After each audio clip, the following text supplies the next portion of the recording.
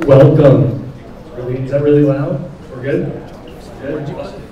Welcome to the 2018 Is this, NYC what is that? CNC Just for me? mHUB Yeah, me too. Manufacturing Entrepreneurship Summit. So I think most of you guys who are here hopefully know some about our story, but for me, it's been a path of not just embracing machining and manufacturing, but trying to tie that all together with the manufacturing side of this world, or the entrepreneurship side of this world, of bringing this into a business.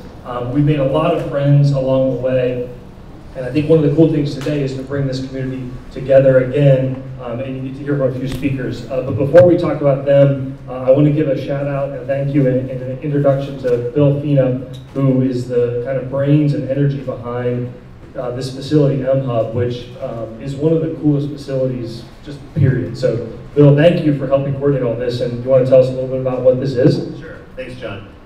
So welcome to mHUB. This is a manufacturing innovation hub where we help entrepreneurs and industry build and manufacture physical products.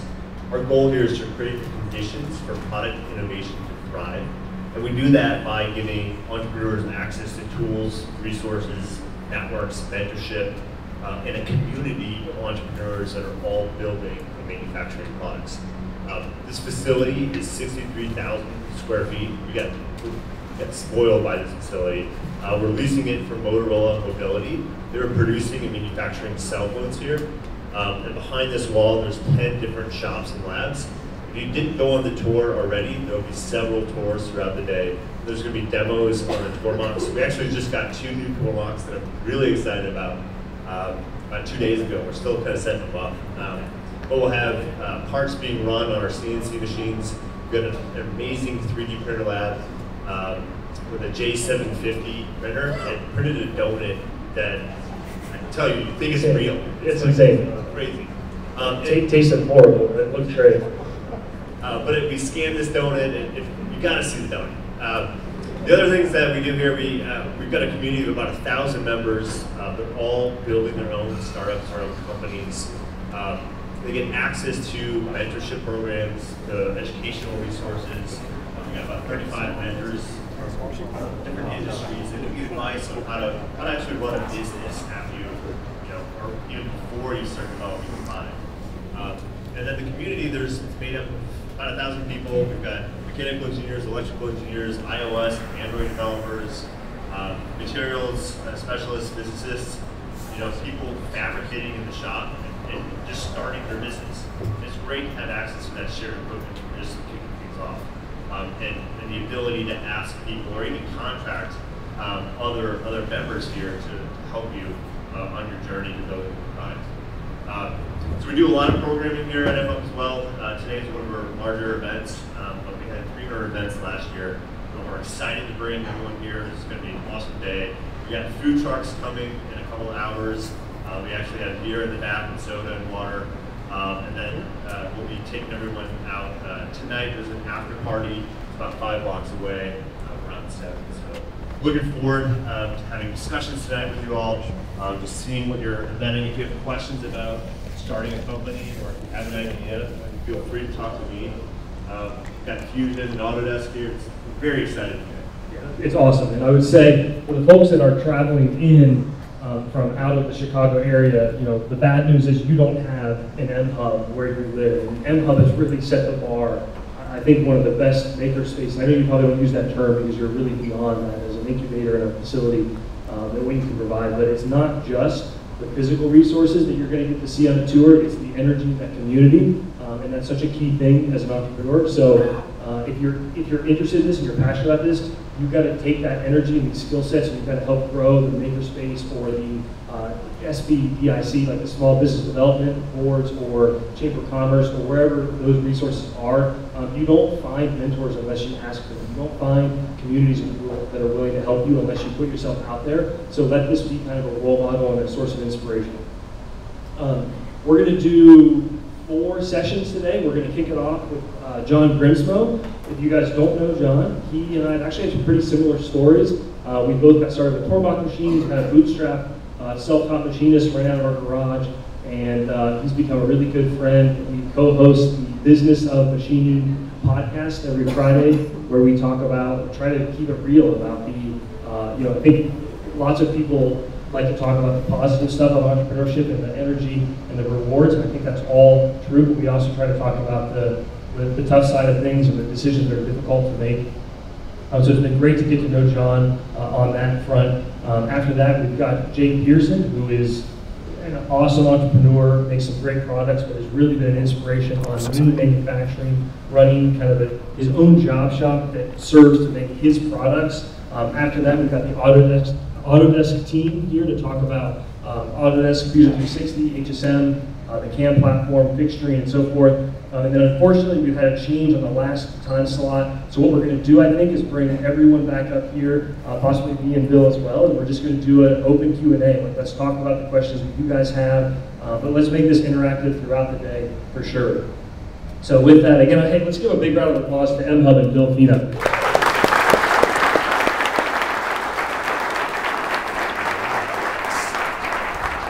You good, John? I hope so. Hello, everybody. My name is John Grimsmo. I'm an entrepreneur, knife maker, CNC nerd, enthusiast, aficionado. I love what I do. Like, coming here, being able to speak to you, it's crazy. Like, the first speech that I gave was to a group of Cub Scouts when I was 18 years old and I got my Eagle Scout. So it's weird.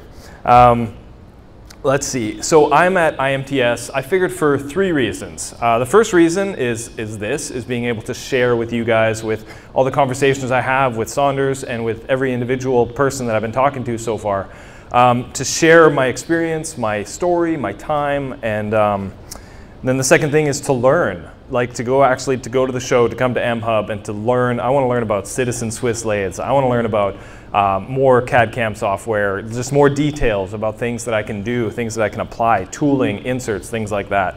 And then the third thing is to absorb. Like, you forget how impactful it is to put yourself in a room of people, or at IMTS, like 100,000 people that are in your industry and, absolutely love what they do.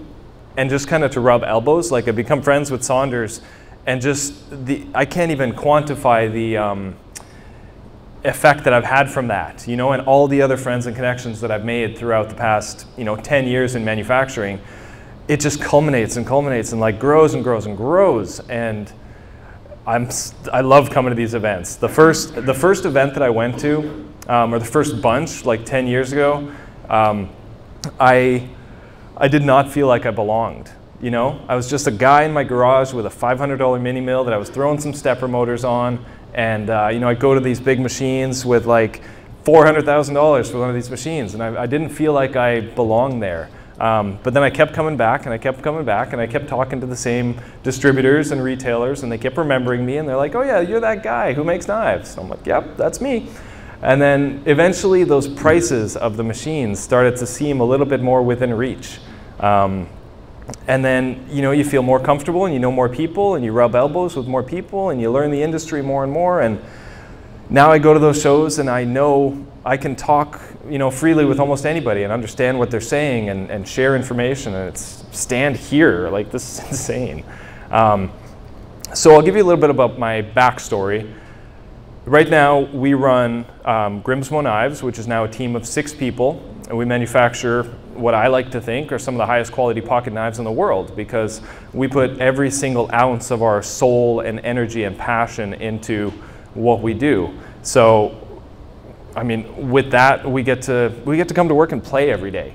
But it hasn't happened overnight. It's been 10 years of manufacturing, and then 8 years of entrepreneurship before that, just trying to like step your way up and learn and figure out what to do.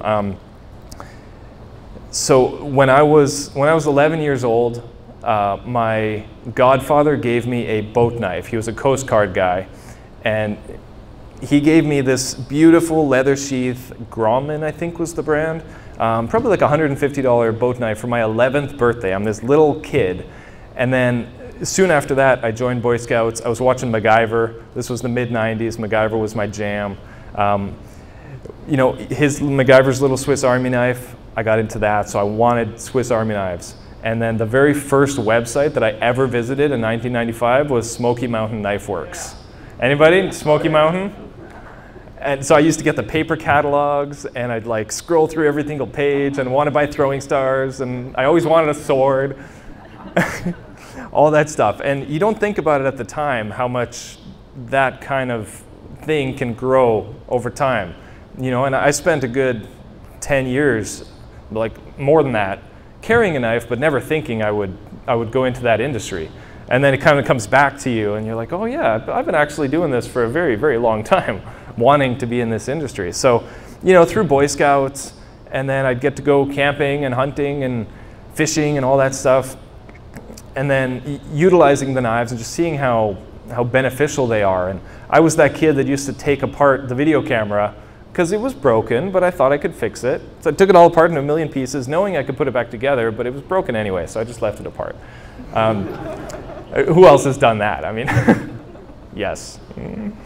So I was always curious, always fascinated by how things worked, how we can make them better, how they were put together. And then to be able to take them apart and like, you know, my parents are not really tool people, so we might have had a screwdriver and a hammer, but I remember asking them, can I get this set of screwdrivers? Because we don't have a set of screwdrivers. So I wasn't super mechanically inclined throughout my early teens, but then through Boy Scouts and through other projects and things like that, and then I got into mountain biking, which was my, you know, my core for about 4 or 5 years. And then I finally realized I liked working on my bike more than I actually liked going and shredding the mountain, because that involved driving there and like effort and sweat and all that stuff. So I'd rather just kind of work on the bike. And then I'd search all the catalogs, and I'd want to buy all the parts, and you know, I'd figure out how it all goes together, and I want to understand it and clean it and figure it out. And at the time, you're just a kid playing around. You don't really know what you're doing. So it's just fun. So I just kept following my passion, and I think that's one of the core lessons I've learned in my life, is that I do follow my passions. When I find something super interesting, I'll just keep at it. I'll just keep digging in until I'm full, and then I move on to something else. So like with mountain bikes, I learned everything there was about the industry. I went on all the forums and all the websites, and I got fairly proficient at some of the skills. Like, anybody know what bike trials is, a type of biking? Tim Paul in the back? Yeah, so bike trials is like very slow, very precision. You stand on your back wheel, you hop around, you ride skinnies, things like that. So that precision to detail and like balance and skill applies to what I do now. And you know, I didn't realize it at the time that would be beneficial in my future, but man, I loved it. I love working on my bike too. And then from there, you know, going through high school, I didn't have a lot of like, I was making videos about biking for our video class in high school. So, you know, the fact that I make videos on YouTube now, we have almost 10 million views combined on all the videos, 300 or 400 views, I stopped counting. I have a full-time media person filming and editing all the videos now. Yet in high school, I was the guy that, you know, wanted to go out and film myself riding bikes and then bring it back to the classroom and edit it on the mini DV tape machines. And it was fun, but it was always nervous, you know, showing the video to the class. Is everybody gonna like it? How's the music? Look at that cool fade. Oh, nobody noticed. But that's what you do. You work hard. You put everything you have into it, even if nobody cares.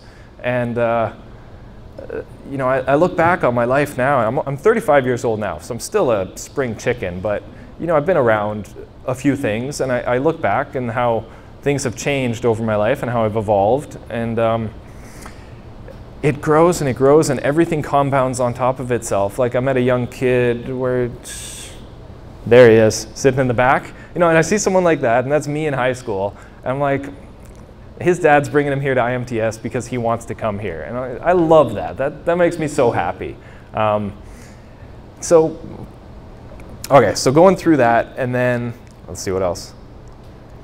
Bikes, working on bikes, and then I got into cars because my girlfriend, who's now my wife, we met on Lava Life, which back in 2002, that was not very cool because everybody on the internet was a creepy stalker.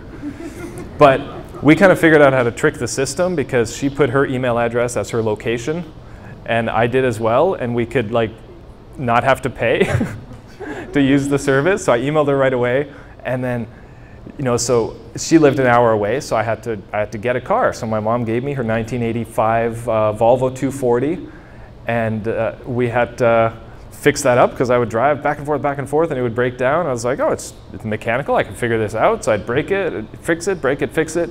And then I started to get like super passionate about cars, and bikes started to fade away.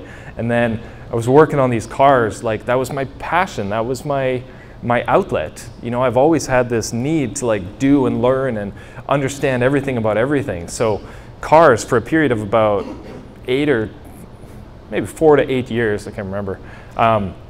I wanted to know everything. Turbochargers, how do they work? How does the cylinder work? I programmed custom engine management for my cars. I did like 4 cars with the system called Megasquirt, which is a little PCB computer that you buy and you solder it together yourself and you flash on the firmware. This was in 2004 that I was doing that. Kind of like the current version of Arduino, but back then.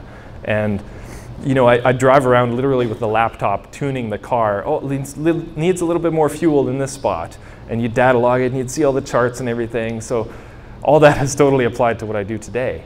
And it was so much fun back then. You know, I'd take my car to the dyno and see how much horsepower it got, and I'm tuning it on the dyno, and we'd go to the drag strip every now and then, go autocross racing. It developed a community of friends on this forum called Turbo Bricks. Anybody heard of Turbo Bricks? Wow, 5 people. I'm impressed. I like it. That was my home on the internet for like 5-6 years.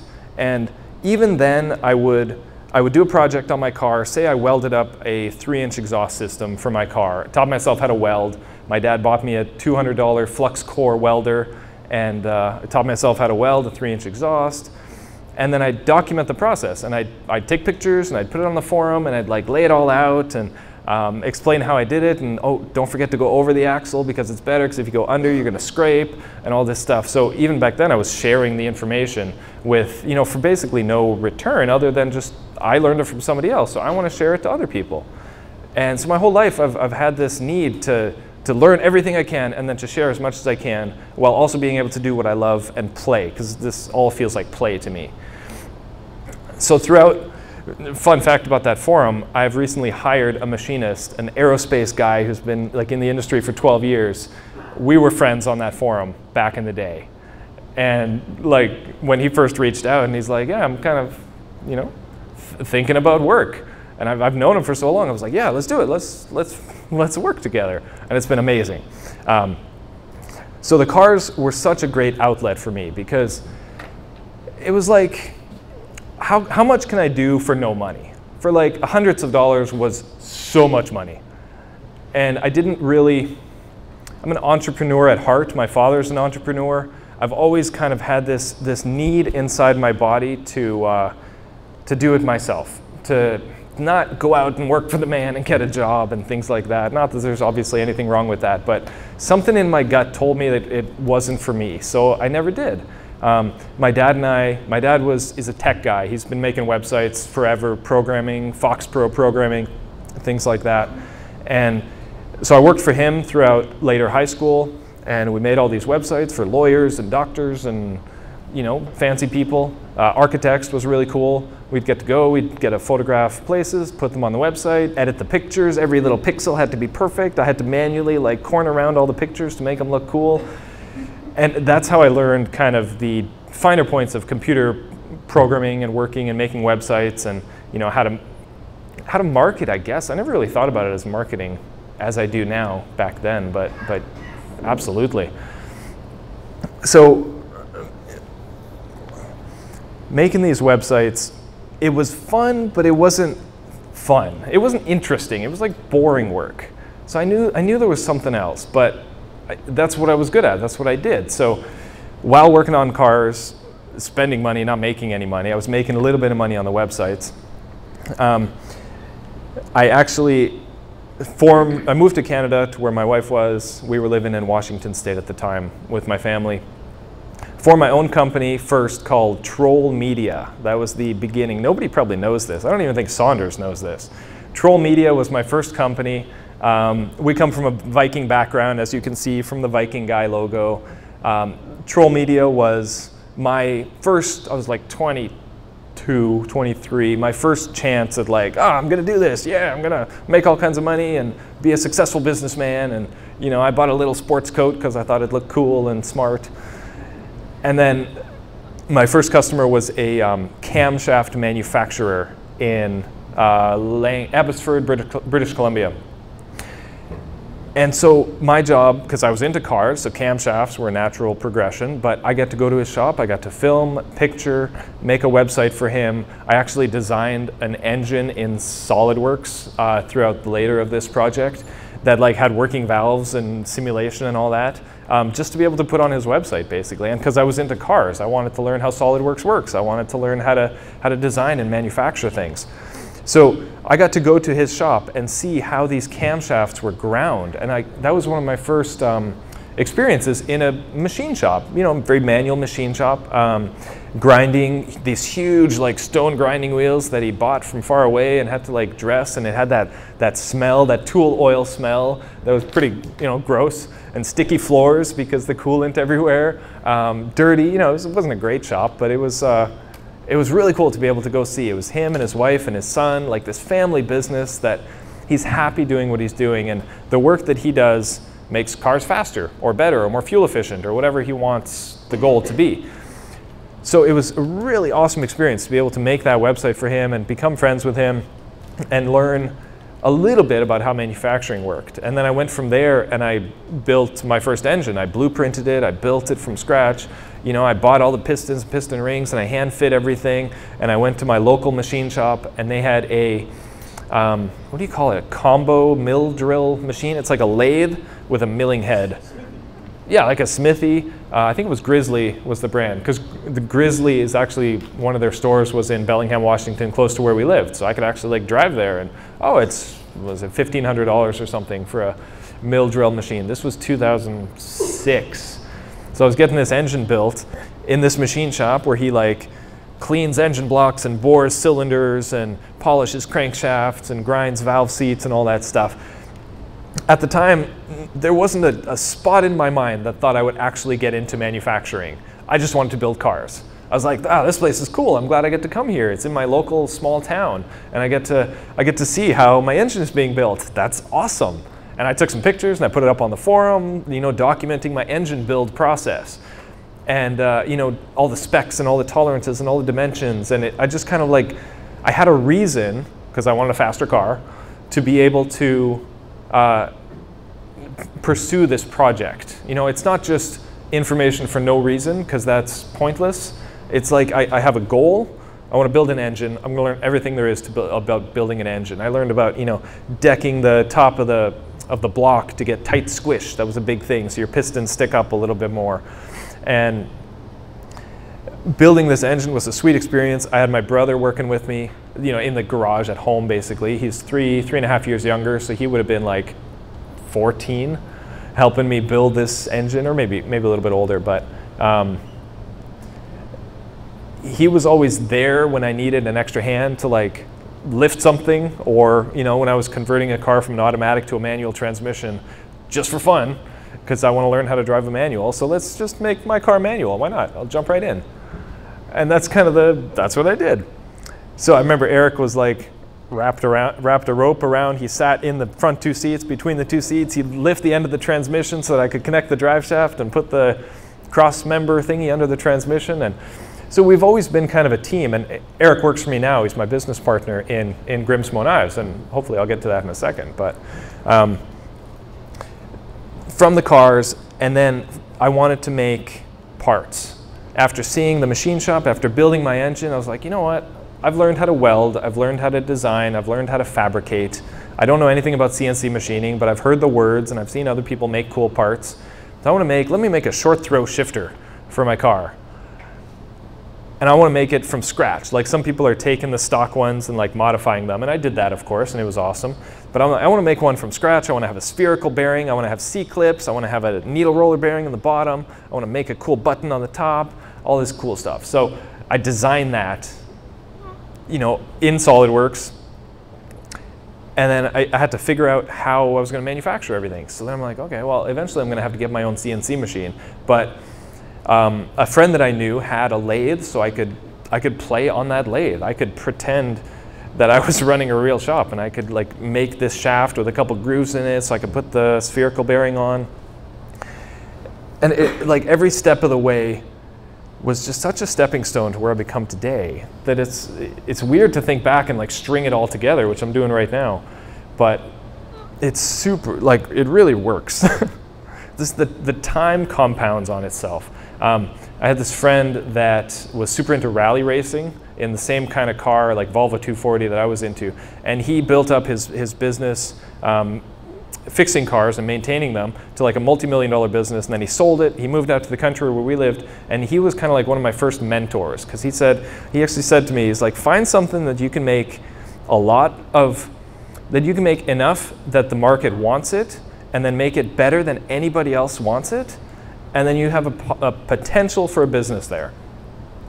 And then the other way is like, find something you can make $1 million of and just go out and do it. That's another thing he said, but I'm certainly not in the high volume category. But then, so that guy, John, another John,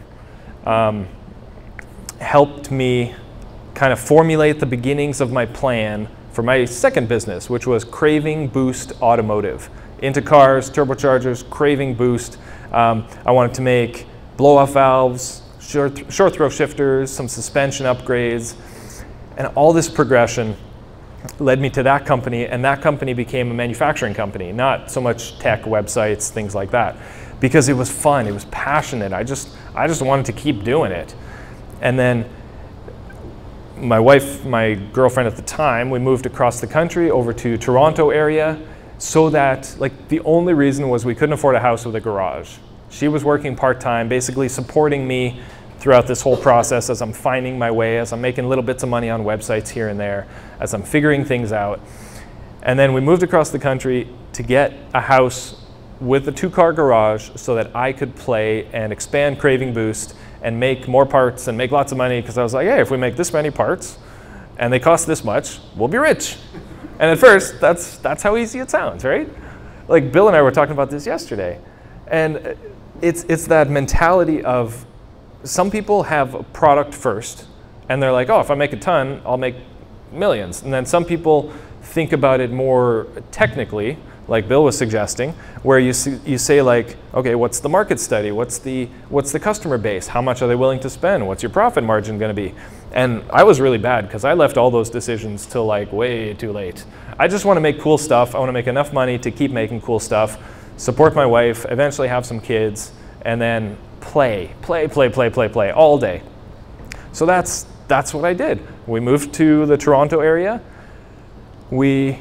I started expanding the garage. Luckily, my neighbor next door had an old like World War II era lathe. So I was like, hey Martin, buddy, I see you're not really using that lathe there. You think I could borrow that for a little bit? He's like, yep, just clean up after yourself. I was like, amazing, oh my gosh, I don't have to buy a $1,000 lathe right now.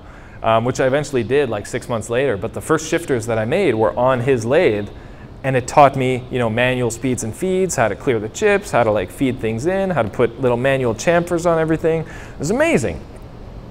And then from there, we went, I guess Craving Boost was my second company, and I was just expanding that. I knew that I needed some machinery. This was 2008. I wanted to get into CNC machining, because I knew that was the future. I knew it was my way. Who here has seen, back in the day, Haas CNC on YouTube? Yeah, enough people.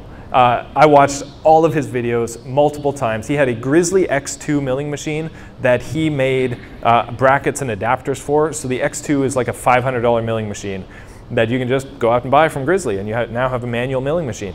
And for a couple $100, I forget exactly what he used to charge, but he'd have these brackets that you could put on and then put steppers on, and he had plans and everything. And then I was like, I need that. I'm going to do it, but I'm too cheap to buy his full kit, so I'll buy just the parts that I can't make, like the motor couplers and things like that. But then I made everything else manually, and I converted my $500 machine. I put probably $1,000 into it. And then all of a sudden I had a CNC milling machine, and I could make the craziest cool stuff. One of the first projects I made was an ashtray for my dad's cigars, because every now and then he likes cigars. So I made this cool ashtray with a full engraving on the back, but the font kind of sucked because SolidWorks engraving really sucked back then. And it was super cool. So just before I got the machine, I knew I needed the capital to pull it off. So I asked, I was like, man, where can I get? I probably need $2 $2,000, $3,000 to be able to pull this off, but I'm like, realistically, maybe I can do it for $5 because I need tooling and things like that. It's so easy to look at things as one thing. I just need the machine, $500, and then I have, even now you look at big fancy machines, it's like, oh, $200,000, but it's another $100,000 to tool it up. That's a shock unless you're ready for it. So I asked my father-in-law, hey, can I borrow $5,000, please, to invest in this business and to get the CNC machine? So I wrote out this business plan and asked if I could borrow, you know, $5,000. I'm going to drive to Pennsylvania. I'm going to get these machines, equals profit, right? So I did that. I was able to get the X2. I was able to get a Grizzly lathe, and then I was able to convert them to CNC within the next 6 months or so and expand Craving Boost. And we were making products. We were selling products, making just enough money to like incrementally afford tooling for the next step. More inserts, more end mills, things like that. But the more I did it, the more I realized that my interest in cars was diminishing like a crashing plane, and my interest in machining was going up like this. And it took me far too long to realize that that was actually happening, because I'm like, I make car parts, I like cars, I'm doing manufacturing so that I can make cars. And then I realized, like, all of a sudden once, I was like, no, like, I'm going to these tool shows, I like manufacturing, I like this, I'm spending all my time on this, I'm spending no time on the car forums anymore. Why am I still doing this? Maybe I could make something else. So then I started to rack my brain, and it took me a couple of years of being in this kind of stasis of not knowing where I was going to go next. And then that was 2008 to 2011, was making the car parts and not figuring out exactly where I was going to go. And then I'd take like, I needed a little bit of money, so I was anodizing paintball guns to make $100 here and there. And even that wasn't profitable because it took me like 8 hours to anodize a paintball gun. So I'm making $8 an hour. That's good. But it made just enough money to keep going. And I taught myself aluminum anodizing because I wanted to anodize my own products. Taught myself powder coating for no money. I started watching John Saunders videos back in the day when I was like, oh man, there's this guy in New York that just got this cool machine and he's doing all kinds of crazy stuff, and that's awesome. It's like Haas CNC, but the next step up. So in 2011, I had a guy emailed me and he's like, oh, I see you anodize aluminum. Can you, do you think you can anodize this knife for me? It's a ProTech switchblade automatic knife with aluminum handles, and it was black. And he's like, can you make it green? Because green's awesome. I was like, yeah, I could do that. Stripped it down and anodized it green. And he's like, dude, this is cool. Let me show you these other knives that I have too from my collection. And I was like, whoa, what do you mean collection? People collect knives? I have a Swiss Army knife and a Spyderco. I actually had like 3 or 4 Spyderco knives at the time. I was like, whoa, that thing's $500? Are you kidding me? That one's $1,000? What? He's like, yeah, and there's this knife maker, Brian Ty, that lives like 30 minutes away that sells these $1,000 knives, and he can't keep up. Like, I had to wait 9 months to be able to get this knife.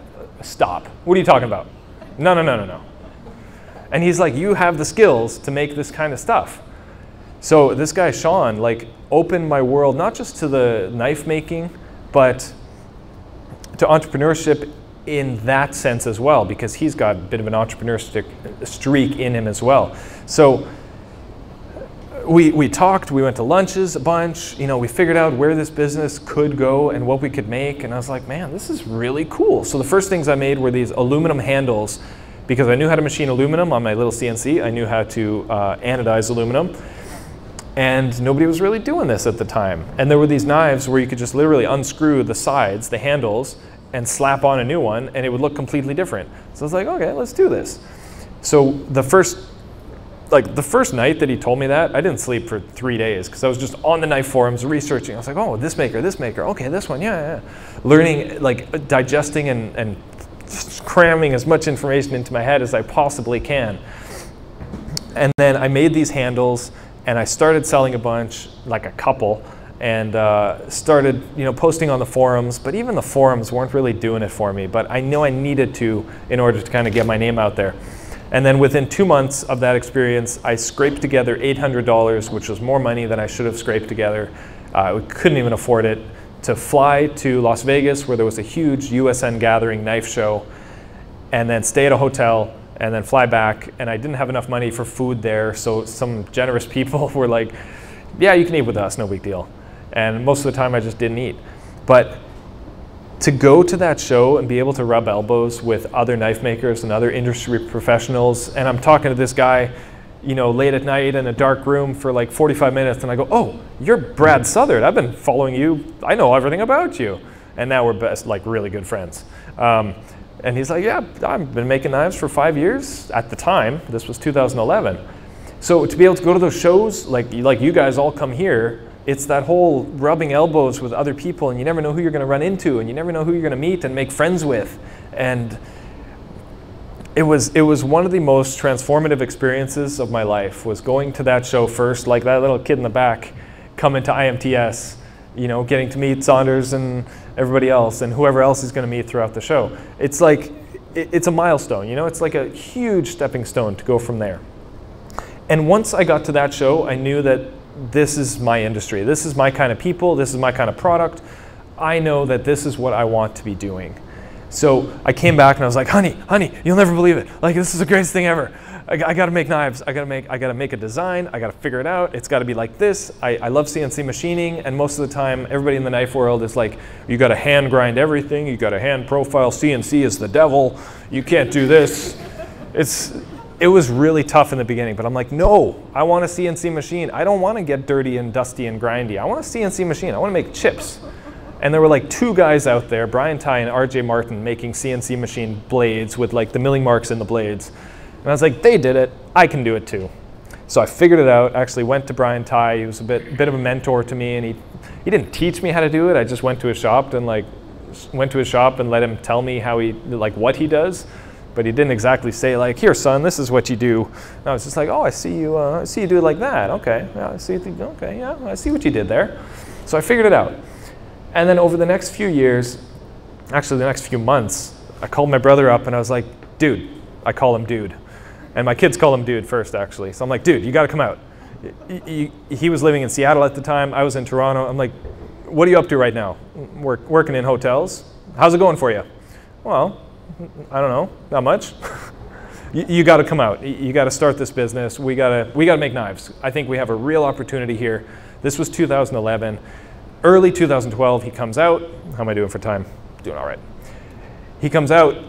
We start this business, and then it slowly, very slowly, grows and grows and grows. And it's one of those exponential curves where the first like 5 years were kind of like this. And then now we're sort of in this stage, which I am running out of time, and I don't have time to tell the current story, but YouTube has told the current story. Because we've been chronicling this since 2011, where I literally turned the camera to my face and I said, this is weird, but I'm going to make a knife. Let's figure this out. And marketing-wise, that was one of the biggest changes. Before knives, I used to film making the CNC machine like Haas CNC did. You never saw his face. You see his hands. So I was like, okay, I'm building a CNC machine. Here's my hands. And the second I turned the camera around and I was making these knife handles and people could connect with me on a personal level, was a big transformation. I developed 50 subscribers on YouTube over the however many years, and they were all like my friends and family and things like that. The second I turned the camera around and started talking to the audience, as I'm doing now, is when that subscriber count started to go up. And once we hit 100, we're like, oh my gosh, this is sweet, this is working. And then we hit 200, and then 500, eventually, slowly, over time. And then we just kept going. We kept pouring everything that we have into what we do, just like I've always done my whole life. And I think I'm out of time, but we got a few more minutes for Q&A. But that's the origin of my story. And then the past 7 years have been exponential growth every year. We're skyrocketing. I'm so proud of what we've done. And we have a team of 6 people, and I come into work and they're doing stuff that I don't have to do anymore because I've taught them how to do it. I've been able to share the experience and share the knowledge, and I get to work so much more working on my business now, which is a big thing you hear in the business world. Work on your business, not in your business. But in the beginning, you have to work in your business and work on your business. It's only really the past like 2 to 4 years, and exponentially so, that I've been working on my business. And now that I have employees and team members doing most of the physical work, I get to do, business development is something I spend a lot of my time on. Learning all about the financing, like accounting used to be such an evil word to me. I didn't want to know anything about accounting. I got a bookkeeper, I feel fancy because just here's all my receipts at the end of the year. But that father-in-law that lent me $5,000 now works for us full time. He's a 40-year accountant, CFO, so he is now my CFO, and now I have accounting down pat. And he's been like taking me under his wing, and I know everything about our numbers now, which it's like unlocking a puzzle. And now I just understand I understand why finance is such an important business, and why understanding your numbers and your accounting and your profit margins and loss and expenses, it is one of the most important things. It's certainly like a big percentage of what it takes to run a business. There's making the thing, which for most of us is the coolest part and the only part that matters. But then there's the marketing, which is, I've been doing YouTube and Instagram and things like that. And then there's running the business and the finance of it and understanding if you're making money or losing money. Whereas before it was just like, yeah, money came in the door. That means we're doing good, right? Right? So things are really good right now. Saunders and I have that podcast, Business and Machining, where we get to, it's like a therapy session. Like, I don't think about other people listening to it because I'm like, yeah, I'm having kind of a weird mood right now. Like, I don't know how I'm feeling. Or sometimes I'm like, yeah, I'm great. Things are awesome. We're crushing it. We're having so much fun. So it's a good outlet to be able to do that. But anyway, I'll stop talking because next speaker's coming up soon, but I'll get time for a couple questions. Anybody have any questions for me? Andrew Henry. What attracted you to folders over fixed blades when you started? Good question. I don't like fixed blades. I'm not a hunter. I've always carried a Spyderco pocket knife, folding pocket knife. I love the mechanical intricacy of it. I mean, the knives we make now are very complicated, very detail-oriented. For those of you who haven't seen what we make, like, detail is everything. Tooth-out chamfer has to be perfect all the way around the 6 lobes of a Torx screw. Otherwise, I throw it out. So anyway, yeah, I don't like fixed blades. Although I did make 24 fixed blades, and then I was like, that's enough. Yes, sir. What are you carrying in Chicago? Am I allowed to say that? Private room. No cops, right? Anyway, I am carrying, this is our Norseman knife. This is our flagship product. Folding pocket knife, flipper tab, ball bearings on the inside, titanium handle, stainless steel blade. We manufacture everything from the screws to the clip to the handles. We do it all in-house. We have a Mori CNC mill. We have a Nakamura CNC lathe now. We stepped our way up with Tormac milling machine and Tormac lathe and Tormac surface grinder, and then we got the Mori and the Nak, and sky's the limit. I'm not exactly shopping this week, but I'm certainly learning everything I can. Yeah. Anybody else? Yes, sir. How do you think about supply and demand? I know you have a lot of demand for your product, and what is your philosophy? Absolutely. I mean, supply and demand has been, yeah. Can you repeat the question? Yeah, absolutely. So he was asking about supply and demand in, I guess, a product-based industry. Now, I'll start, I'll Tarantino this and I'll start at the end. Now, demand is insanely high and supply is as much as we can make. People think we're holding back. No. Quality comes first, quantity comes second. We're making as many as we can. We have 6 people working full-time making knives. It's amazing. So at our current point, demand is super high, but we used to go to knife shows in the beginning and have knives on the table and people would just kind of like walk by. So it's awareness. Like, people got to know who you are. They got to know what you do. They got to know why it matters, why you care. And a lot of times it's just like me going on YouTube being like, guys, this is the coolest thing ever. I just did this and I did this and it's like this and it goes down like this and isn't that awesome? And like 4 people watching go, yeah, I'll buy one. And then everybody else is like, I don't know what that crazy guy's talking about, but okay, it's kind of interesting. So supply and demand, it's exponential. Like, you really got to let people know why it's important. Otherwise, they don't care, So, in your experience of kind of during and then all of the effects of it afterwards with Kickstarter, would you do Kickstarter again, or would I do Kickstarter again? I did. My wife and I made titanium ice cubes because we needed some extra money at the time. This was 2014, 13, something like that. We made $5,000. It was a ton of work, didn't make any money. I didn't like it. But deeper into your question is the whole pre-order concept of basically taking money up front and then owing people stuff, which I did outside of Kickstarter. We pre-sold like 300 of our new model, the Rask knife. And it was not 300 at once, but it was, you know, we left it open for about a year. And then all of a sudden it was great. We had this influx of cash because everybody paid up front and everybody was patient. I was like, look guys, this is gonna take like 6 to 9 months. Please have patience. Please let me, you know, perfect my craft and make this a beautiful knife. Except that 6 to 9 months took 2 years, 2 and a bit to actually fully, and I was like sick to my stomach because I had everybody's money and I couldn't fulfill fast enough because we're such perfectionists that we owed people stuff, and it was a really dark time for me like 2-3 years ago. I just got to bang out knives, but they're not good enough, so I got to make them better. So we got to put this time into it, and it was only Eric and I at the time, and I hate the pre-order model now. But we've surpassed it, and it certainly built us up to that level. So I don't really feel, I'm glad we did it, I guess, but I'm not going to do it again. Yeah. Yes, sir. Your social media, when you're starting out, you talk about doing the social media thing. How do you know how much to share and how much not to, especially in all of it. Share everything. Say again? What about when you have like competitors? You know, how you about that? That's a really good question that I think a lot about, and I think people worry a lot about is, well, if I share my cool invention, everybody's going to steal it and copy it.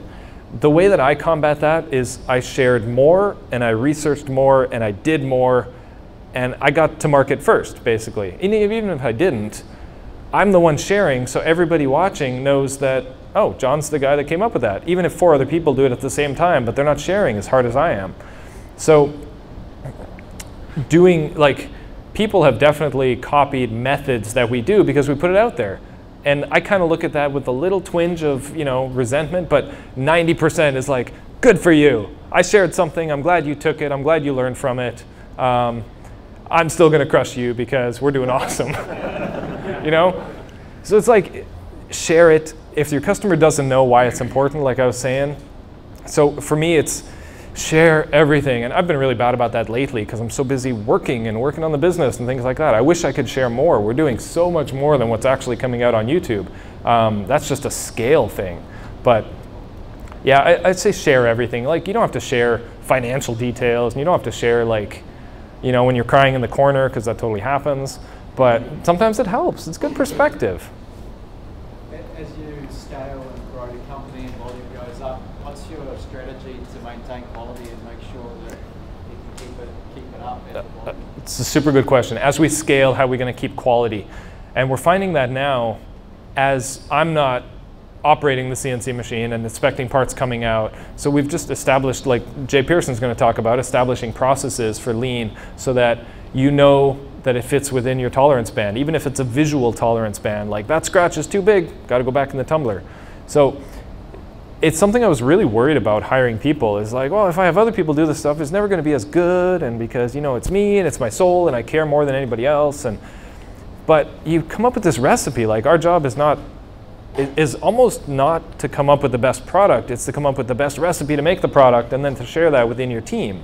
And that's all the business development I'm talking about. Like, that's what I'm working on. I'm spending so much time trying to make the process stupid easy so that anybody in our shop can run it, even though it's a complex process.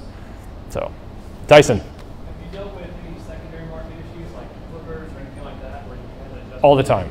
So what have you done to... So, question is, have I dealt with, how am I doing for time here, Bill?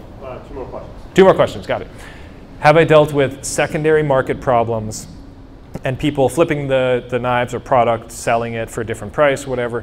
When demand for our product is way higher than we can possibly produce, we might sell a knife for $900 and it goes up on eBay for $1,800. And Tyson's... Good and bad. It's good and bad. Tyson's having this problem with his golf putters right now too. It's good and bad. I personally don't care really, because in the end, somebody's getting the knife that they want, and if they're willing to pay $1,800 for it, wow, either we're not charging enough, or somebody's getting screwed, but he's happy anyway because he's willing to pay it, so I don't feel so bad. But that did cause us to raise our prices from about the $550 mark to $900, which was a huge jump we did about 1 year ago. And we thought about it, and we you know, cried about it, and we thought hard, and we're like, man, we're gonna get so much blowback if we raise these prices. Nobody cares. We are still selling more product than ever before at the new price. I'm proud of the new price. It's worth it, there's value. You see the old ones that you made a long time ago pop up, and it kind of makes you recollect where your work is coming. Oh, absolutely. Like when I see the older knives, you know, we serialize every single knife, so I know how old it is.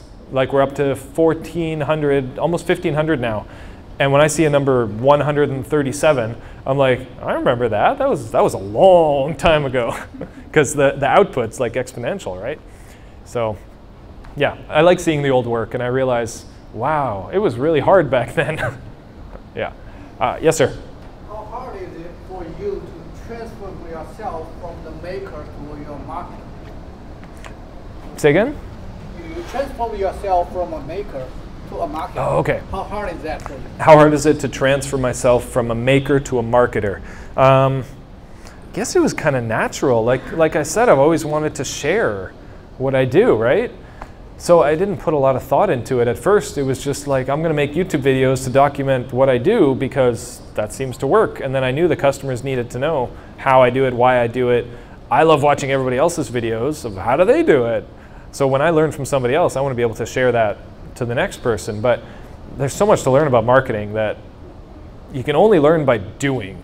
You know, you can read as many Instagram boost articles as you want, but until you go out and do it and start to see the results and start to see what happens, you do it. But it's like an equal, you know, 1/3 on the product, like exactly like you were telling me yesterday, 1/3 on the product, 1/3 on the marketing, and 1/3 on the business. And if you can somehow hold that, then it might work. Yeah. One more question? No more? No, not you. Yeah, of course. Yeah. You can look at it now. Anyway, who's up next? Thank you, everybody. I really appreciate it. Thanks so much.